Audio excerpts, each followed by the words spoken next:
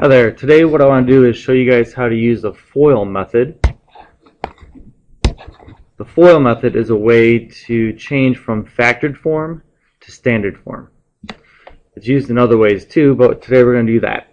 So to start with, FOIL means, F means first, O means outside, I means inside, and L means last.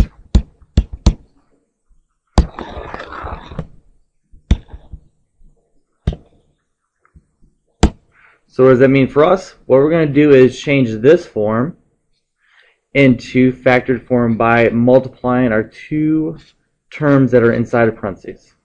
So let's do it. So I'm going to ignore this negative 10 for a little bit. I'm just going to focus on x minus 6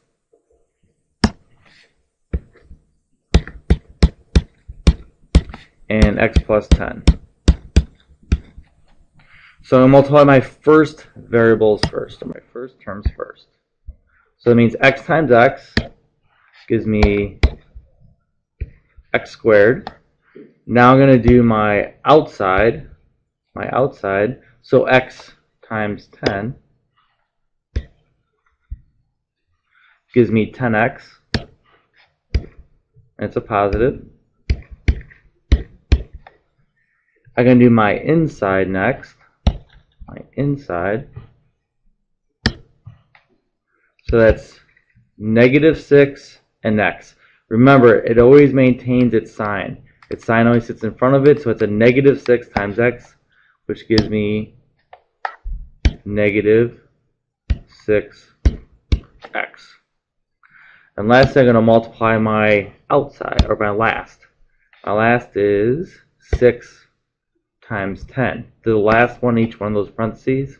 Negative 6 times 10 is negative,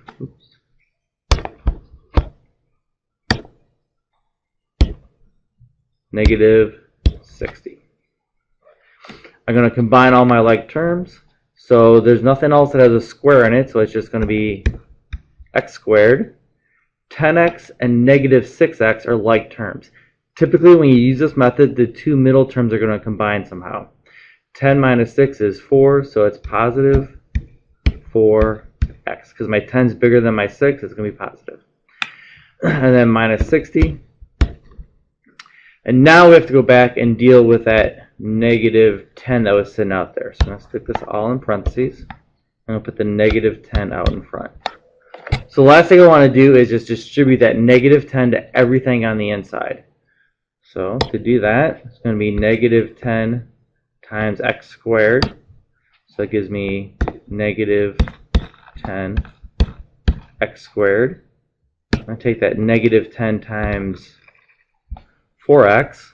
That gives me negative 40x. And now I'm going to take that negative 10 times negative 60. Negative 10 times negative 60, and negative times a negative is a positive. 10 times 60 is 600. Put my y equals in front, and there is my standard form. So up here you can see the, erase these. Here's my factored form, negative 10, x minus 6, x plus 10. My standard form is negative 10x squared minus 40x plus 600.